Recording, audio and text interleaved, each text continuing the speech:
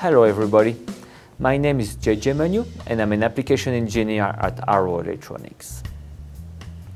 When learning a new programming language, the first program is always called Hello World and it just prints the string on the screen. For instance, in Python, a popular programming language that many people appreciate for its simplicity, just writing print hello world on one line of code is enough to create a first program. Things are more complicated for embedded programming. You need to know the C language and architecture of the microcontroller. The equivalent of hello world program in embedded programming is to turn on and off an LED. Microcontroller vendors created a lot of great tools to generate automatically headers, middleware, and APIs, pinout generation, and so on. For this tutorial, we use Piso Creator from Cypress because Cypress offers free of charge and integrated IDE, and the user interface is great for beginners.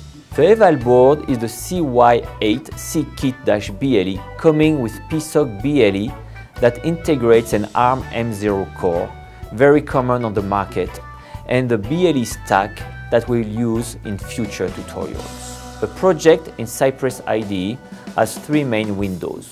A window for C code, a window to show the pinout of the microcontrollers or other internal configurations like clock, and finally a design window to show the components we want to program.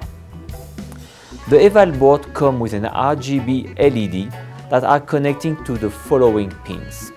Red on port 2 pin 6, green on port 3 pin 6, and blue on port 3 pin 7. There is also a push button on port 2 pin 7. In the top design window from the component catalog, just drag a digital output pin and double click. A user interface allows to configure entirely the pin. For instance, the drive mode, the initial drive state, the name of the pin. Click Apply and OK. As said previously, the red LED is on port 2 pin 6. We select this pin. Now, instead of writing manually a program, we click on the button Build, and some code and APIs will be automatically generated. You can see the folder red, name of the pin. Now, just program the device and the red LED is on. If you want to turn on the green LED, instead of the red LED, just change the pin out. The green LED is on port 3 pin 6.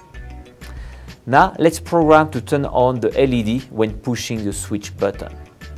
Let's drag a digital input pin from the component catalog, drive mode as resistive pull-up, and let's check hardware connection as we'll connect it to the output pin to turn on the LED. The red pin must have a hardware connection too. Let's confirm the switch pin on port 2 pin 7. Build the project, program the device, and now when the switch is pushed, the LED is on. We made all that stuff without writing one line of code. A basic program allows turning on and off the LED. Let's remove the components and the hardware check for the red pin. Let's open the pin user interface and click on the datasheet button. This opens the datasheet of the pin component in the application programming interface and function chapter. The list functions generated by the Piso Creator is listed. Pin write function writes a value to a pin. Let's go to the C main program. As the name of the pin is red, the function is red write. 0 to program the pin at 0 or at low.